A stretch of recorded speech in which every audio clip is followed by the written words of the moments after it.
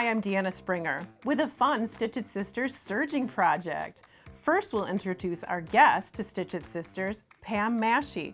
You may have tuned into Sewing with Nancy and watched as Nancy and Pam explored the basics of using a serger overlocker and beyond.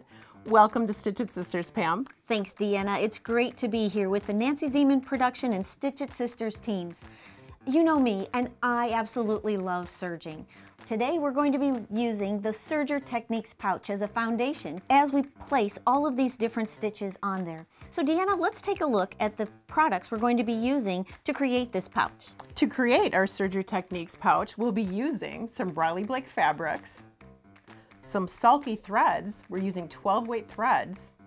We'll introduce your no-sew zipper technique by using a pre-made pouch, a pre-made zipper pouch, and we'll be using our Serger Techniques Pouch sewing pattern.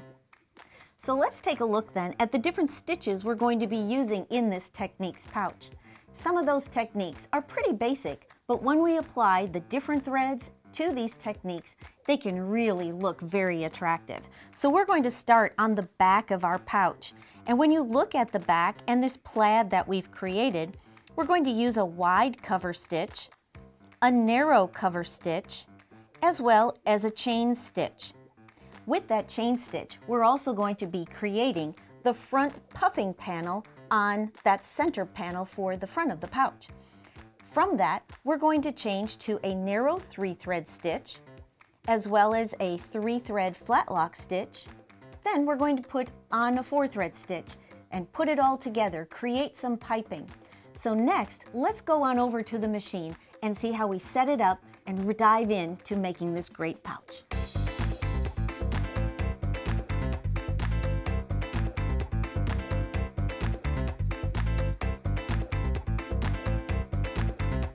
So here we are at the machines, and we're going to start by using the BERNINA top-of-the-line L890 air threading serger. We're also going to use the bernette 42 FUNLOCK. It's a cover stitch only machine. Let's take a look at the project and where we're going to get started. We'll begin stitching our Serger Techniques pouch by starting on the back or the other right side of the pouch. And we'll do that by cutting some easy rectangles. We'll cut some fabric rectangles that are 9 by 14 and also a layer of Pellon fleece. And we're using fusible fleece today. So here's our 9 by 14 rectangle of fabric and then a 9 by 14 rectangle of fusible fleece. And we press that to the back of the fabric, and then we do some marking. Right, and that fusible fleece actually adds a little bit of body to our fabric, which will help support those stitches we're going to place right on top when we get started stitching. First, we'll do some marking. We'll mark with a chalk liner and a ruler, and we'll draw a diagonal line corner to corner. We'll mark one diagonal line in each direction, corner to corner, and then we'll mark every 2 inches. We'll make a grid, for our a plaid stitch pattern. And you can make that grid whatever size you would like. This way, when you make the grid, you have nice lines that you're going to be following to get started when we do our first line of stitching. So to get started, we are actually going to start with a wide cover stitch on our fabric. Now, a wide cover stitch is going to be set up, and we're going to be using several different stitches on the back. Starting with that wide cover stitch, we're going to start that first line in grid stitching. So let's come on over and look at the machine and get it set up. So the first thing that we're going to be doing is selecting a wide cover stitch on our machine. And as you can see, we're going to be simply selecting the stitch, and the machine automatically sets up that stitch for us. We are using a 12-weight decorative thread in order to thread the machine.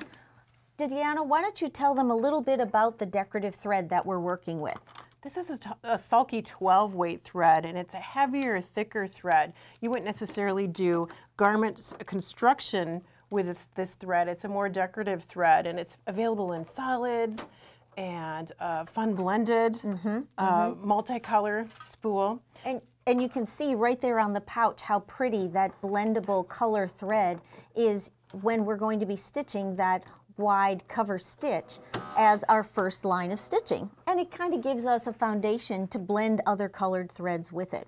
12 weight thread is a great weight of thread for you to start working with when you're experimenting with decorative threads and different decorative weights of thread. It feeds beautifully through your machine, and it gives a very nice loft to your stitch when you're stitching on either the cover stitch or on an overlock side. And we're putting it in the looper. Yes. So it's not going through the needle, so that thicker thread fills in really nicely in those beautiful stitches. It almost looks like you top stitch trim onto the fabric. Correct. That wide cover stitch, and we're actually, as you said, putting our decorative thread into the chain looper, and we're actually going to be stitching on the wrong side of our fabric. So as we start to stitch, you saw that we just easily threaded the machine, and we're going to be threading our needles next. And then the needle, you're using a standard overlock thread. So correct. We've chosen a purple overlock thread just to put in the 2 needles. And that blends very easily with the thread that we're going to be working with. Now when you thread your needles, and with the air threading machines, you don't have to thread in any sequence or order, which is absolutely fabulous when you're working with decorative threads or you're working with regular threads. It doesn't require you to stitch or thread in any particular order, and making it easy for setup. I love that about the 890. You could start from left to right threading or right to left, or in any order. That's really impressive. It used to be back in the 80s with our first sergers, you had to thread them exactly in order or the thread would be tangled. So great feature on this lovely new machine. So we've threaded our needles. Now let's take just a little time to talk about needles real quick. So we are using a serger needle, the ELX 705 needle. That is a needle that's recommended, especially when you're doing the chain and cover stitching. Because of the formation that it has, it gives you a great loop and a great stitch each and every time, no matter if you're using serger thread or you're using decorative thread. So That's a great tip. 705 needles. Thank you, Pam. And of course, always start with a fresh needle whenever you're starting a new project.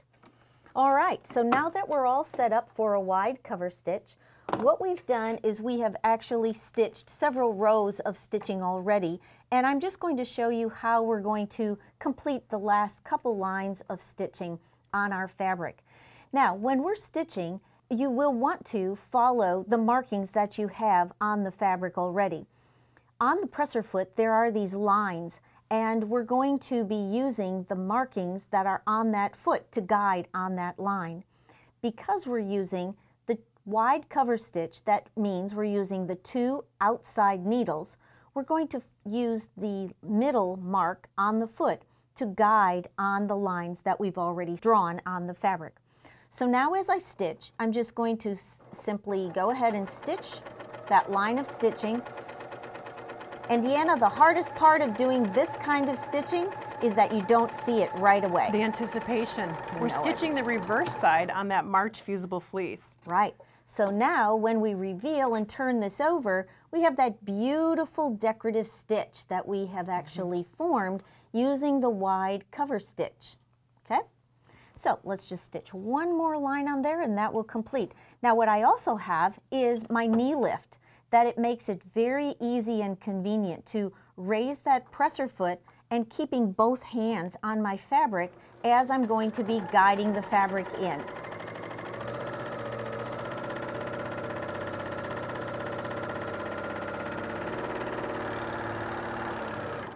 All right, so there we go. Now we've completed that first decorative line of stitching on the back of our bag. Now when you look at the bag again, we noted that we were going to be using a wide cover stitch, and then the next line of stitching is going to be the narrow cover stitch. So the narrow cover stitch is very easily set up on the machine, and all I'm going to do is take my little screwdriver and I'm going to move the needle from the wide cover stitch position on the left over to the center needle position, And on the screen, I'm going to select the narrow cover stitch. And that's all there is to it. Super easy. I didn't have to rethread anything else. Now I will rethread because I'm going to use another colored thread. As we worked with the sulky thread, we selected 3 different colored threads. That's going to create a great deal of interest on the back side of your bag. If you chose to use the same colored thread, you could certainly just continue to stitch after you've moved that needle. Now, again, I'm just going to place the thread, and as we mentioned earlier, you can thread in any order, where this allows us to simply engage our threading tubes, step on the foot pedal, and send that thread all the way through the machine.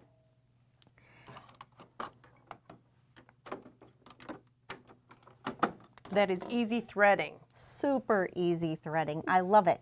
Okay, now again, we have the next fabric piece where we've actually stitched the majority of the lines for that narrow cover stitch.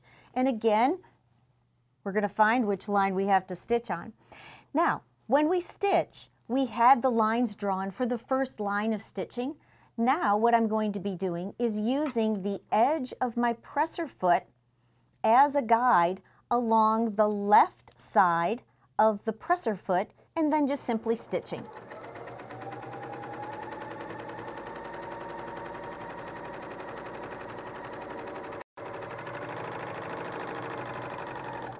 You're using that convenient width of the presser foot to make those parallel lines of stitching.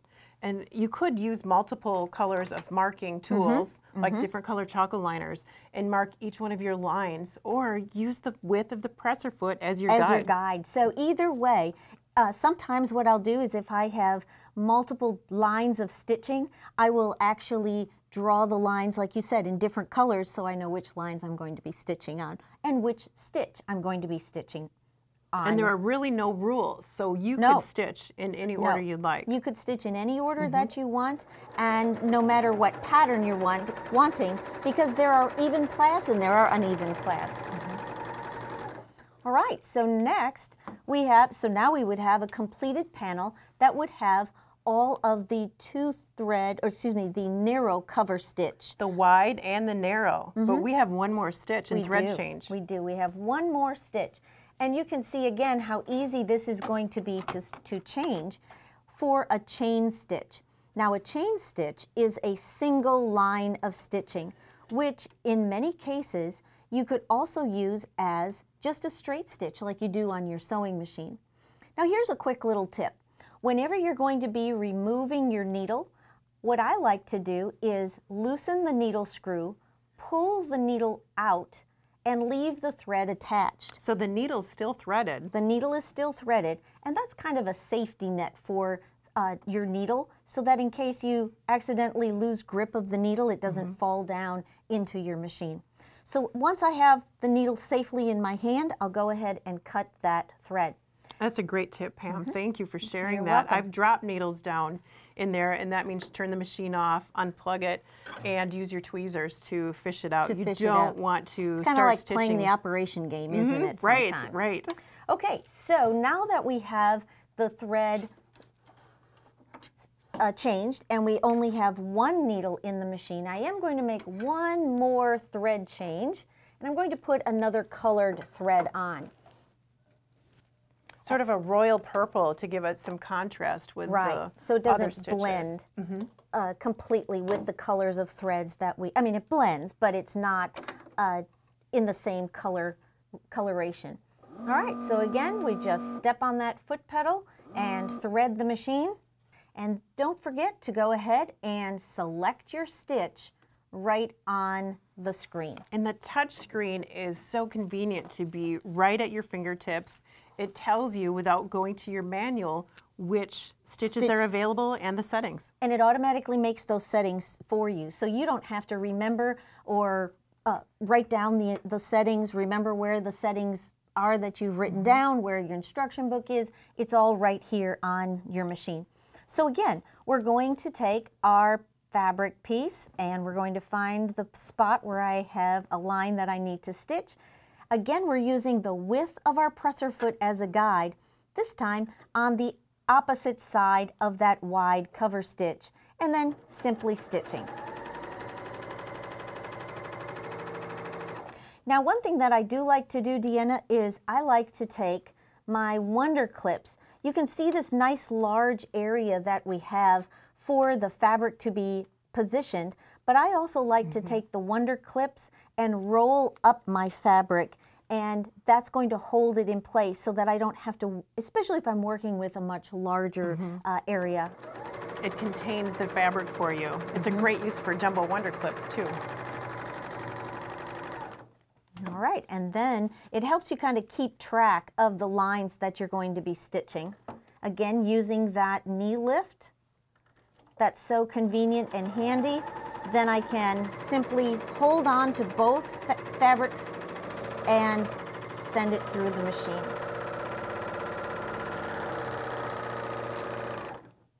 All right, there we go. So now we would have a completed back once again that we will set aside, and we'll move on then to the front. But now that I have my chain stitch set on the machine, I'm going to do one more step. And Deanna, let's go ahead and show them on the front of the bag. We have several different techniques again on the front. The middle technique that we're going to be looking at is called a puffing strip. Now, this puffing strip is actually a strip of fabric that is gathered on both sides. And we're going to be using our chain stitch to gather that strip of fabric. We did puffing a lot when we were doing heirloom sewing in the 80s and 90s, a lot of heirloom sewing, and we still do that when we do like christening gowns and pillows and things like that. It's a great application. It just adds a nice bit of texture to a flat, what could be a flat project. And it takes the work away from it. With the sewing machine, we either had to zigzag or do two rows of stitching and then gather each side. This is magic when you stitch your puffing strip, Pam. Right. When you put one row of stitching down each side and the machine gathers it for you. And it's completely the same amount on both sides automatically. It's a wow factor. It certainly is. So come on in and let's take a look at how we set that up for creating that puffing. So the first thing we're going to do is increase our stitch length. Second thing we're going to do is we are going to increase our differential feed. Now, the coolest thing about the machine also, Deanna, is that if I'm not sure what those features are, I can touch the little video camera, and on the machine it's actually going to show me what that feature is, and again, not having to worry about finding my instruction book. So now that I have my differential feed and my stitch length set at the maximum setting, I'm simply going to take my fabric strip, position it underneath my presser foot, and again, it really doesn't matter if right side is up or right side is down. I do have my decorative thread in my chain looper. It doesn't matter if we use decorative thread or if we're using regular overlock thread. Since we're set up with decorative thread, we're just going to use that for right now. So now, watch what happens. As I stitch, the fabric is going to be fed in and it's going to gather for me. Now, as I stitch, I'm not holding onto the fabric, but I tickle the fabric. I just kind of wiggle my fingers on top of that fabric, and that's going to help guide the fabric in as I stitch. And you're letting the machine take the fabric from your hand. You're not pushing or pulling, and in one step, it gathers that fabric, and that's because you changed the differential feed setting. Right. And with the differential feed, if I'm wanting to gather less, or I'm just stitching around the bottom of a hem of a full circular skirt, I could adjust that differential feed to a lower setting, and that's going to just ease in my fabric. Or if I'm stitching on knit fabrics and I don't want them to stretch out of shape, this is also a great feature on your machines. So now you have this kind of caterpillar looking piece of fabric, and you're just going to grab on both sides and kind of wiggle it so that those gathers. Even out those gathers. That's right. Isn't that, I love it. Amazing. I love how easy that is. So we're just going to set that off to the side, and we are going to change to our overlock stitch. Now, let's just take a look at the front panel again. We are going to be creating the next step. We're going to be creating this pin tuck panel, and there we're using a narrow 3-thread stitch. There's a narrow 3-thread and there's a narrow rolled hem 3-thread setting. The difference being is that the narrow hem is going to lay flat, and it will allow us to press these pin tucks to one side. A narrow rolled hem, they would be a little bit harder to press and lay flat. Great tip for Serger pin tucks. For Serger pin tucks. So now what we're going to do is move from the cover stitch side over to the overlock side of our machine. Now when we work with this, and many times when you're changing from one setting to another is where we get kind of confused or it's difficult. But the beautiful part of our L890 is that we have a guided mode. And with this guided mode, I call it the GPS of sewing because it's taking us from where we are to where we want to go. And it's taking us through all of the steps. So now I'm simply going to select the stitch that I'm now wanting to stitch under the overlock setting. And since I know it's stitch number 7, I just simply touch stitch number 7 and it now walks me through step by step. So I'm just going to go ahead and make those adjustments, telling me to cut my thread, raise my foot, take those threads out, change my foot. And you're advancing the screens, and it's telling you, okay, now that you have the thread out, time to change the presser foot. Yes, and it takes you in order so that you're not leaving out any step. It also will show me that I need to change my needle and the needle position. So once I have that needle out, I can tip this foot out of the way, which I absolutely love. That's a wonderful feature. And get my fingers right inside there. You don't have to remove the foot to make room for your hands to change the needles. You just move that foot out of the way temporarily. Right. Okay, so now I have the needle in the proper position. I can tip that foot back. Then it's going to show me the position of my cutting blade, and my cutting blade was down because I was sewing in the middle of my fabric. I also want to make sure that I changed my cover from the flatbed sewing cover to the cutting cover. And also, whenever you're working with a cover stitch and sewing in the middle of your fabric, your upper looper is not going to be in sewing position. So we need to activate the upper looper. And to do this, we just simply turn the lever over, step on our foot pedal, and that upper looper comes right back into the sewing position. And your screen told you to do that. You did not have to remember to do that. I didn't have to remember to do that. So all of these steps along the way, now even to the point of threading, and if you're not exactly sure how to thread, again, we can thread in absolutely any order. You can touch your video camera and it would show you exactly how to thread your machine. So it doesn't leave anything to our guesstimation, or someone once said to me, it protects us from ourselves, so we don't have to worry about remembering all of the steps along the way. And it takes the error out of it. You can feel confident that you'll have a successful project with that expert guided mode. Exactly. Again, air threading. And what we are going to be doing is placing the decorative thread into our upper looper this time. Because when we're working with a narrow hem, the upper looper thread will be seen when we do the narrow stitch. So by placing that decorative thread in the upper looper, we can actually see it. Now with the L890, I also have one path threading. So since I am going to be doing a narrow stitch and I'm going to be using the right needle, I do want to place my thread in the right needle position. And it's all color-coded, so there's no guesswork there either. That's right. And the threading order, threaded in any order, is also a big plus when you're switching stitches. Okay, so we're just going to thread our needle and then close it up, and we're going to be ready to stitch again using the narrow hem that we have on the machine. So what we've done for this strip of fabric for the narrow hem, we've actually cut it wider than what we needed. And we measured over 2 inches, drew a line, folded and stitched. And the fabric, what we did before we actually stitched, we used what I call the magic pen. That's the Clover fabric folding pen, and I absolutely love that when I'm going to be doing these narrow hems, but anytime I'm going to be needing to fold my fabric. Because that fabric folding pen, when you draw the line, leaves a line of liquid, which then when you fold, it creates a very nice crease and softens your fabric so that when you fold it, you're not really having to press it before you actually come to the sewing machine and stitch it.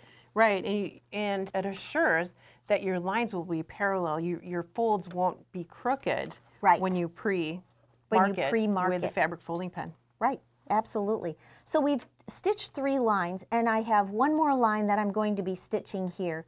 Now when I stitch, just like I did when I did the narrow, the cover stitches, I use the edge of my presser foot as a guide. I like to do that because then again, I know that each of my lines are going to be even and they're going to be consistently spaced between each other. So again, I'm going to be placing the left edge of the fabric along the previously stitched pin tuck. So now as I stitch, I'm just going to stitch and it will create the tuck. Now when you're stitching, if you want to create a tuck that's wider, you can set your stitch width at a wider setting. If you want a narrower line of stitching, then set your stitch width at a smaller setting.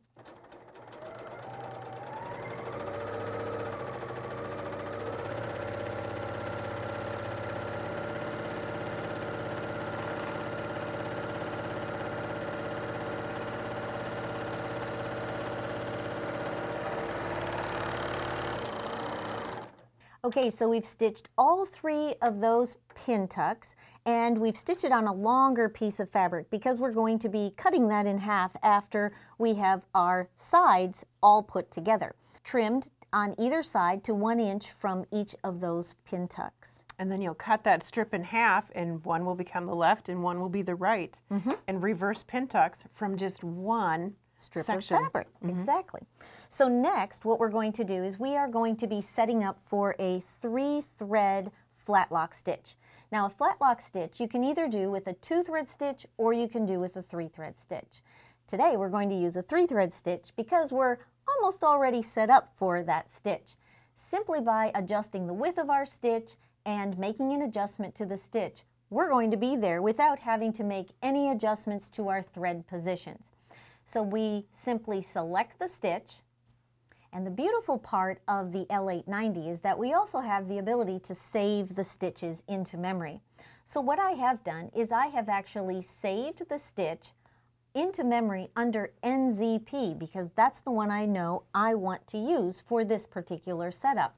When we were developing the project yesterday, we came up with the stitches and you modified it just to the right beautiful stitch that you wanted and you saved it. And I saved it, so I didn't have to write it down. I didn't have to remember what those settings were going to be. I can save it right into the machine.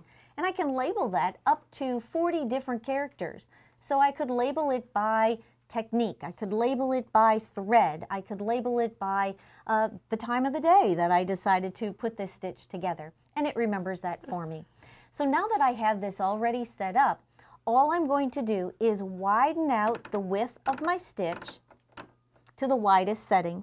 And because I had been set on a rolled hem or a narrow hem, I am actually going to be moving this stitch former back into sewing position, so it does give me a much wider stitch. Now with a flat lock, whether it's a 3-thread or a 2-thread stitch, you have actually 2 sides to that stitch. And today for our technique, we are going to be using 2 strips of fabric. And as you see on our project, we have the outside strip and our pin tuck strip.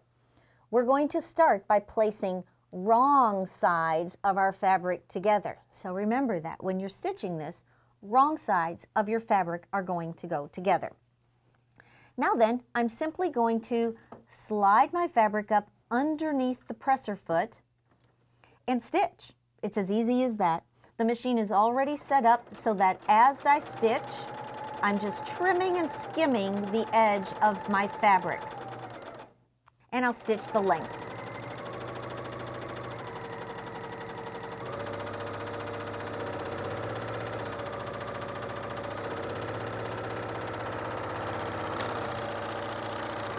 All right, now here's where the magic comes in this stitch. Typically, when you're stitching, you have a seam allowance that has been created. Now with this stitch, I can simply wiggle on the stitch, and the stitch pulls apart, and it's going to be laying flat after I've pulled all along that line of stitching. You're opening that seam. I'm opening the seam. You're flattening out the fabrics. So see, this is the back side, and you can see that on the back side, that stitch lays completely flat. It has like little ladders on the back side. So now that I have this side panel completely stitched in place, the next step is we are going to be switching over to a 4-thread overlock stitch. To switch to a 4-thread overlock stitch, again, on my screen, I'm going to simply select 4-thread overlock stitch, touch the check mark, and if I'm not sure how to do that, I could again go to that guided mode.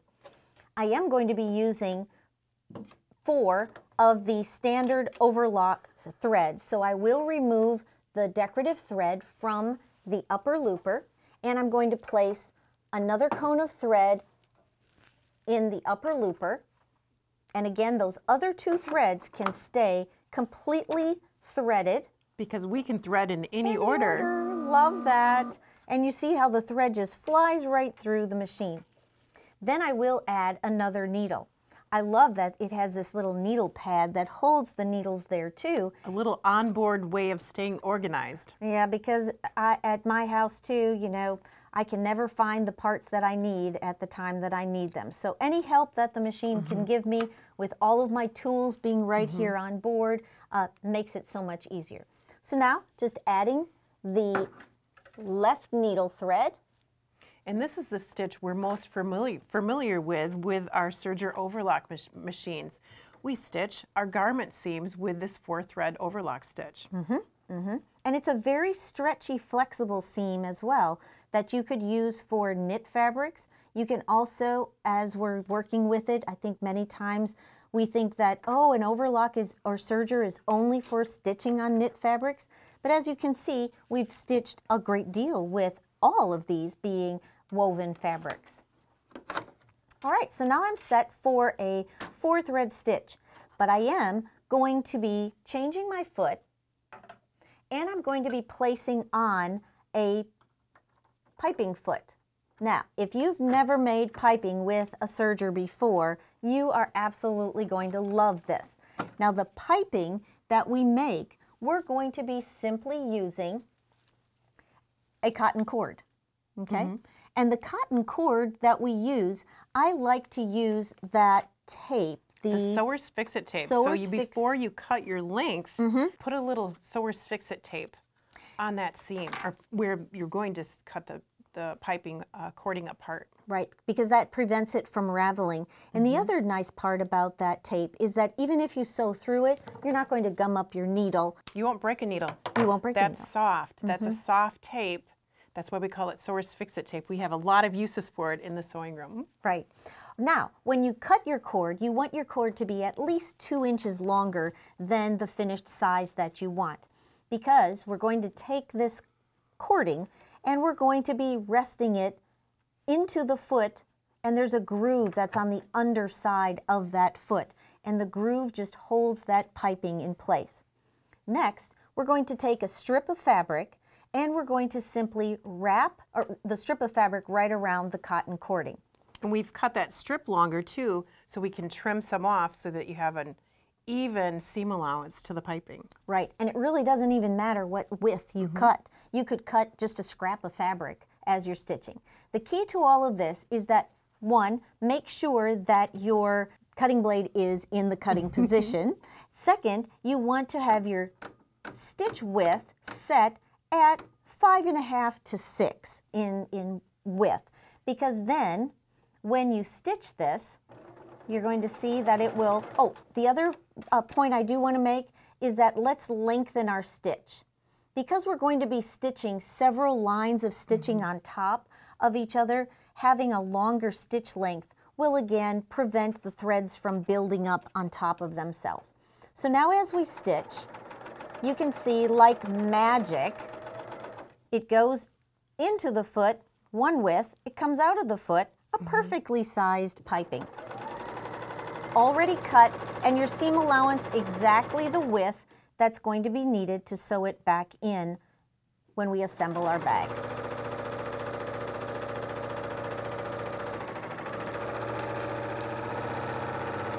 Now there's two sizes of piping feet.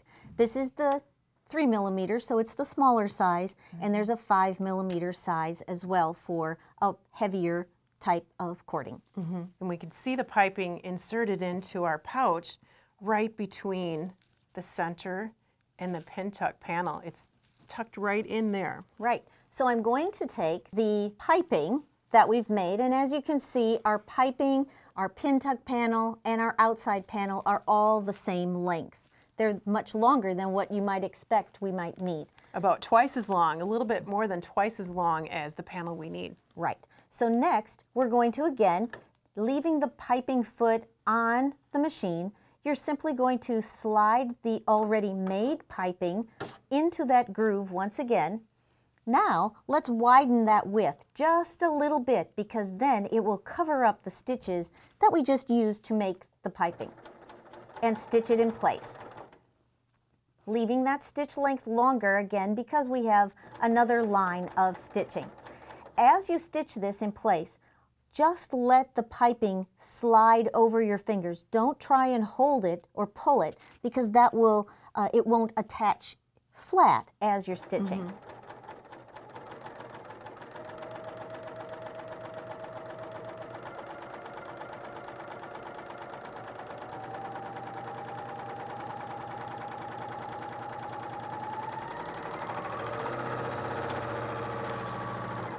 All right, now we have our piping attached, we have our pin tuck panel, and that outside panel that's already put together.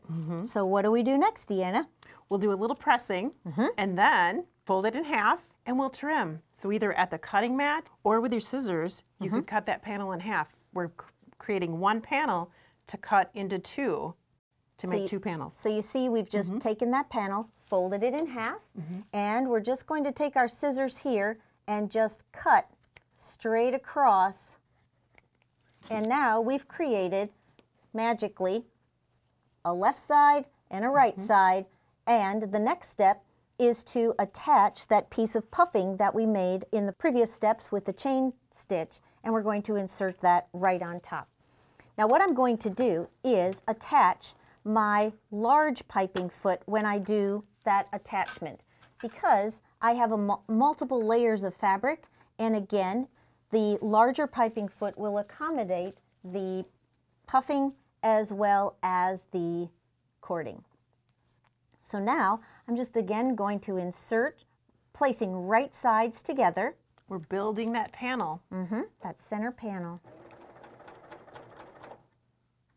And I'm going to widen my stitch just a little bit. So now as I stitch,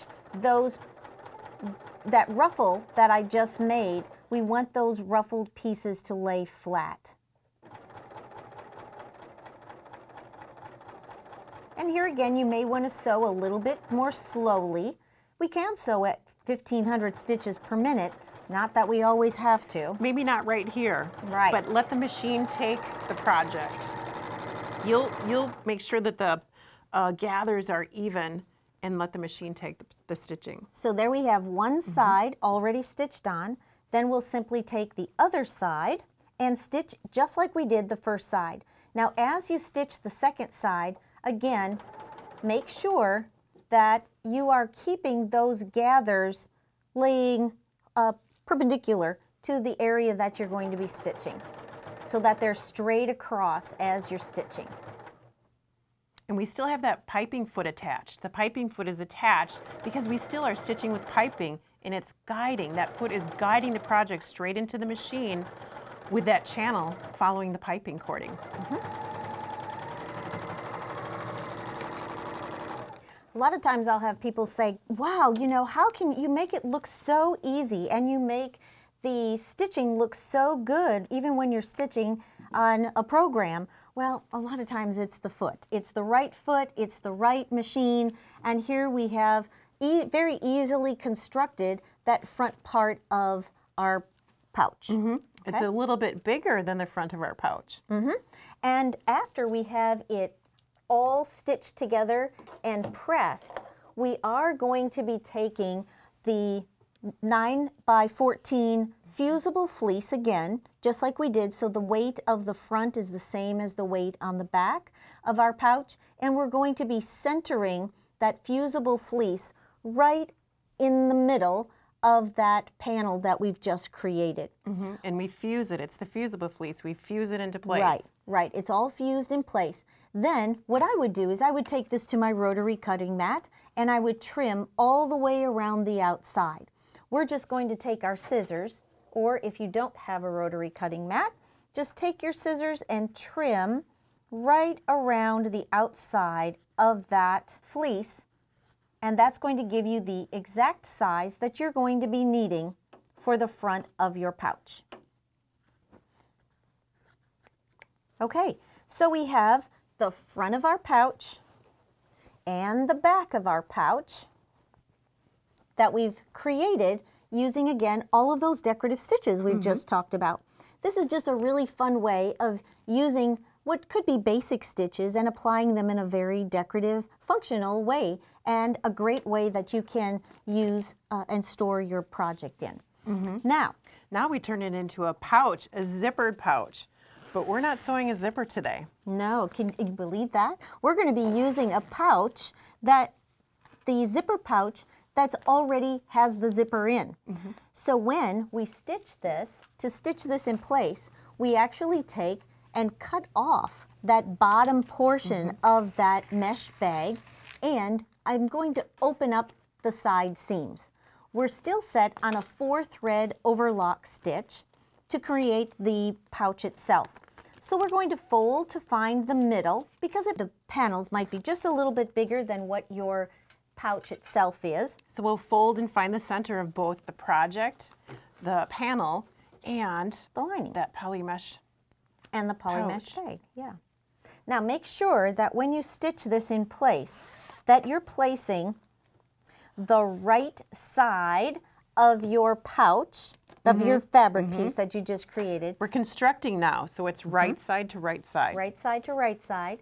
And then we're going to be taking our lining and we're going to be sandwiching that pouch between the outside panel and the lining. Now the reason that I do this is because then I don't have to worry about using a Teflon foot or having my pouch stick as I'm going to be stitching with a 4-thread overlock stitch. So you've sandwiched the zipper pouch edge with the panel. So you've layered right sides together, that front panel with the zipper pouch, and then a lining, just a rectangle. It's the inner tote, it's the inner pouch. And it's just sandwiching one layer, just one side of that pouch that you opened up.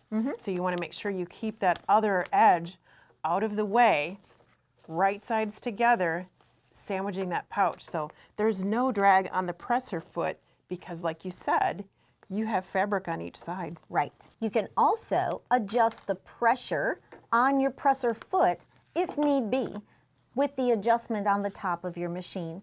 But as we said, it very seldom is necessary because the fabric is going to be resting on the bottom as well as on the top of that vinyl pouch. And we have a size 90 needle in, so we know we can stitch through the vinyl. Okay, so we're just stitching straight across. Just make sure that that other side of your pouch is out of the way.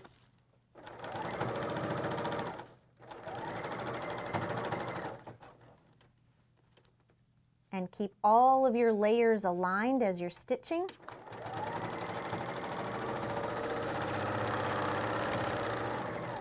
And then we'll repeat and do exactly the same thing on the other side. So let's show what it looks like now when sure. you turn it right side out. You've just stitched it to just one of the sections, one side of the pouch. You've sandwiched the edge of that between the two right side fabrics and stitched with that seam allowance. And that's a finished seam then on the inside and the outside. Right. So we'll do it again for the other side. Right. And it doesn't matter if you're using or placing the back on first or the front on first, as long as you have both sides and you're placing front and back Right. on the outer edge of that pouch.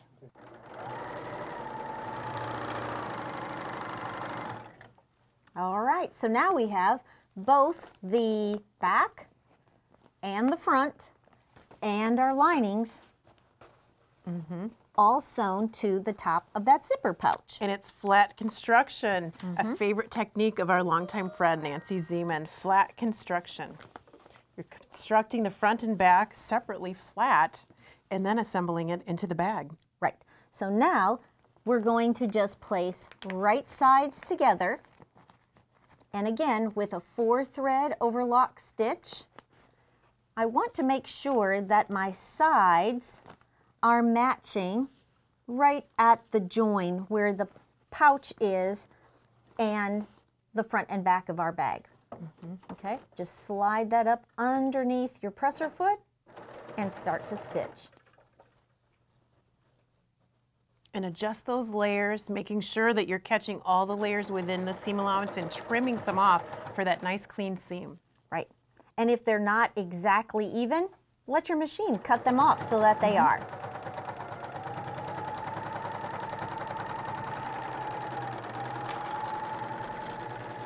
Okay, so we'll do one side, and then we'll come to the other side, and I'll like to pull my zipper so that it's away from that corner, but not all the way. Not all the way, because we need to turn it. We need to turn it right sides out. That's right. So keep those edges flat, and now as we stitch, we're just going to stitch down the side. Okay, keep all of those edges even.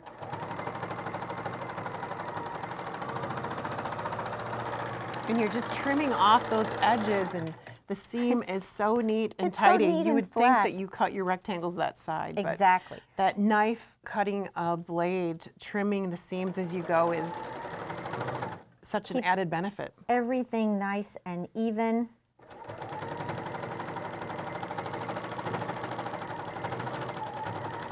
Okay, and we're going to stitch just straight along that bottom edge. And after we have it stitched, then we're going to create that little pleat down at the bottom. Because right now it's a flat pouch. Right. It's a flat pouch. If you left it that way, there'd be no dimension, there'd be no width to the bag. So we need to create a little gusset. So now we're going to simply pinch the bottom and the side, just pinch those together. Aligning that side seam with that bottom center seam. Now, we could measure. If we were at home, we would get up and we would probably measure up a certain depth. Here, I'm just going to use an alignment point that's on the machine so that they're consistent from the left side to the right side. That's a great tip. Use those machine features for guided measurements. Right. And again, that thickness, it just cuts right through it. Because we have 9mm wide width on our machine, our cutting blade also comes up higher.